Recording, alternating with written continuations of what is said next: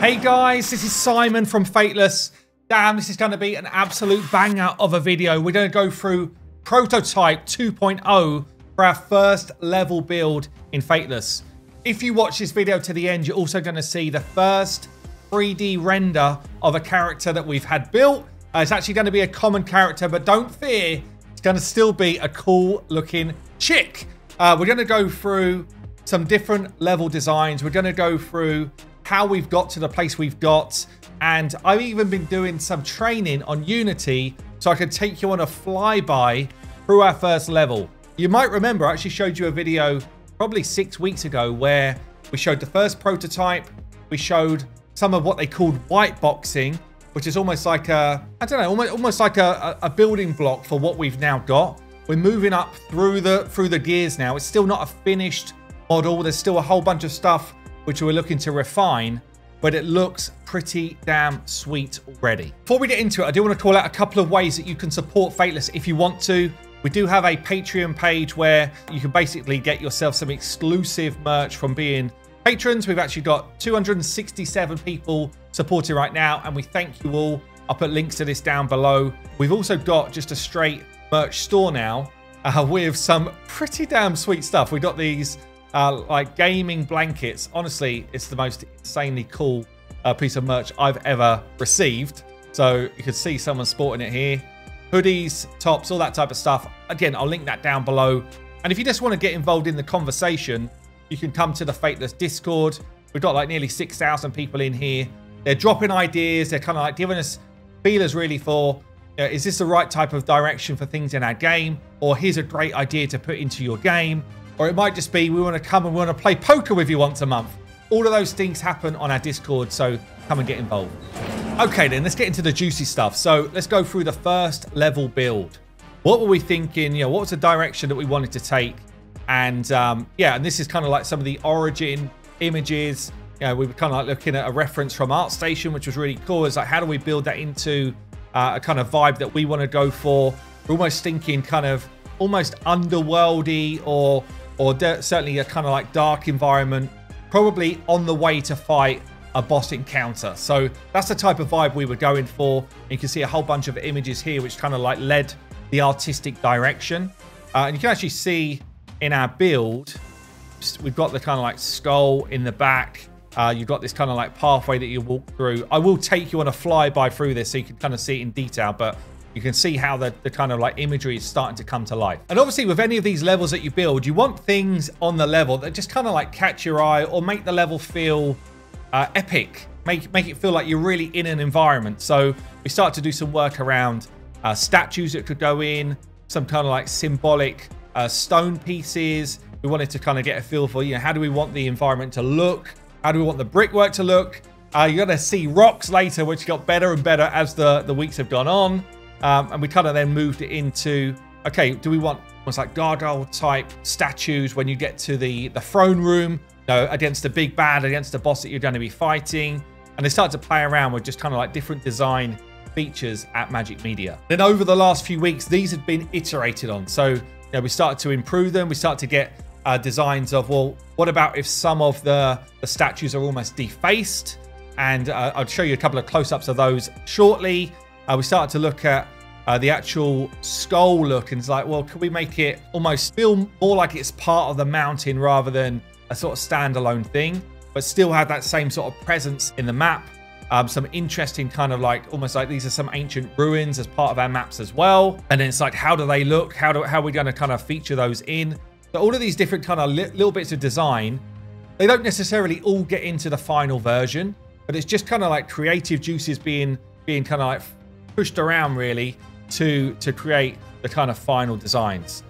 And then we were looking at, you know, if we want to light the environment, it's like, how much lighting do we want? We want it to be quite a dark setting. And initially in Unity, you kind of get these kind of like, I guess, assets that you can kind of pull in. And we want to say, well, how do we bring those to life in a more unique way? We didn't end up going with these kind of like final designs, but it was just a bit of a vibe around, you know, what direction do we want to take? Actually, we might use these in a different level design. So let's take you in. This is kind of like, you know, here's a level. Obviously, when you're actually fighting in the level, you'd have your units, you know, probably something like an angle view like this. and you'd be fighting a wave. You then run onto the next section, and then you'd be fighting another wave, you know, in the right type of, get you a better view. Yeah, the right type of angle. So you can kind of get a vibe of what that would look like, giving you the kind of full level in all its glory. Bit of a flyby. Here's some of the statues. This one's one that's been kind of like crumbling down.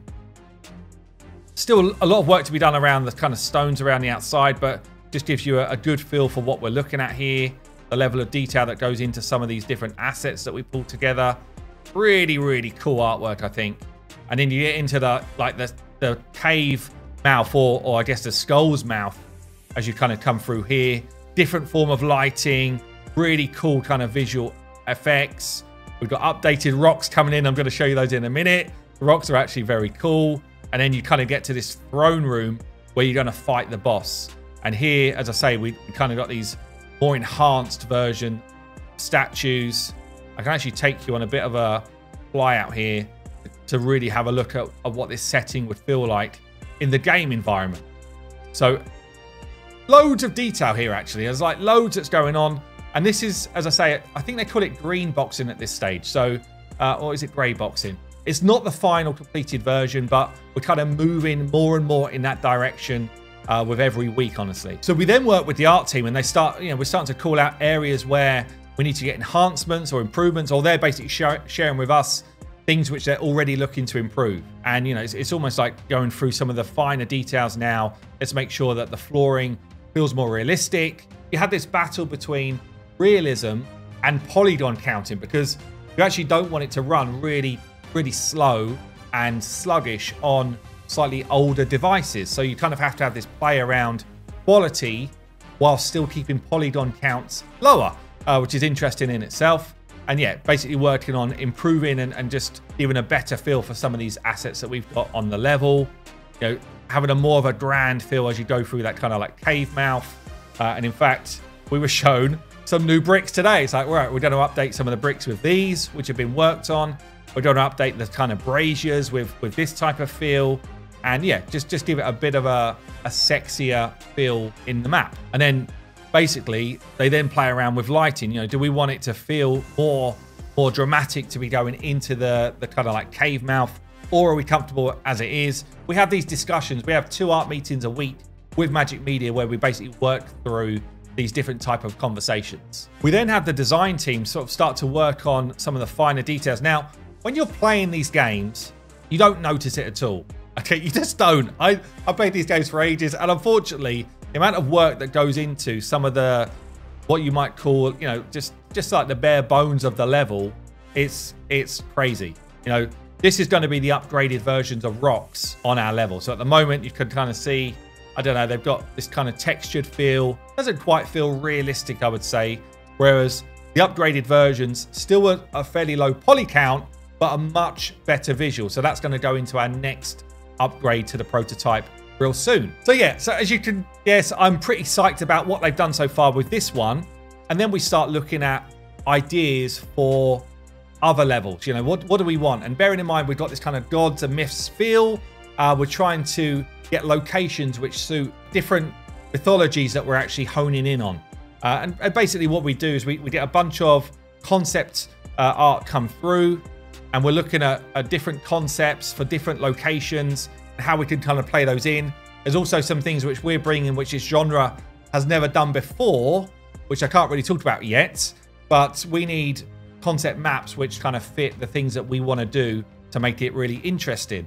And also, you want this kind of like nice variety of location. You don't just want to be in this kind of like dark, dingy worlds all the time. You want to actually go into different planes, almost like different realms, and that's something that we want to bring to life. And talking different realms, you know, we were kind of toying with, well, you know, different feel for like a hellish environment. Do we want it to be more, I guess how you would expect it to look, or do we want it to be a bit more like warped and visually impactful? You know, almost like a very different type of feel to what you've seen in other games. So, whole bunch of decisions we've got to make. But really cool ones. And yeah, the kind of like level building is in full flow. So before we close off the video, I did promise you that you would see a first character kind of like taken through to 3D. Still with some refinement to do, but getting pretty damn close. So I thought I'd just take you through the way we're working with Magic Media and how this stuff works. We do have Dane, who is our kind of like art director from the Fateless side. If you did not already check out Dane's video talking through his background, the way he works, you should check it out. It's actually super cool. Right, so here's an idea of when the concept art comes through, and we're kind of like looking at different ways that we could structure this type of character. We knew that it was going to be an archer. It's going to be a common type hero in our game, and we kind of like walk through various different concepts for the character before it even goes into any sort of engine. This is all just kind of like 2D work. It then gets taken into a proxy mesh, which is kind of like a 3D test, if you like. And we're looking at proportions. We're looking at the way it's going to be rigged. And at this stage, we're just kind of like, does it feel like it's going to fit what we originally thought from the concept work? After that, we start to get some proper iteration, some proper design put into it. And then it's like a to and fro of kind of like feedback session. Are there areas that we'd like to change? Do the materials feel right? Does the character feel epic enough? Are the proportions looking good? We then potentially, after those sort of conversations, it might go back to the team to be like, right, well, let's look at different ways to kind of like skin the same character, if you like. So, you know, do we want to try different textures? Do we want to try different colorings? Do we want to try slightly different builds? And eventually, once we get everything signed off and approved, it then gets baked down and put into a 3D model. So this is the same character from that concept now taken into 3D. And here we see our first common archer coming through. Obviously, at this point, we haven't got the character in the kind of like Unity game mode. So we don't have the posing, which makes a massive difference, actually. We don't have the posing, which kind of like brings that epic feel yet. So that will come really soon. And also, we haven't added like things like the facial expressions and stuff like that. So she looks just proper sour at the moment, but that doesn't matter. It doesn't matter. I still think it's really cool. The detailing is really nice. And you start to now see that kind of like end-to-end process of a character in action. And I do have a nice kind of like just a little playthrough here. As I say, she could do with a smile. But other than that, I'm really pleased with what we've got. And I'm really pleased with some of the detailing coming through for our character builds. So that's going to be it for this video. Hope you enjoyed it. As you can see, the prototype 2.0 is in full flow. And we've got tons being done literally on a day-to-day basis with Magic Media.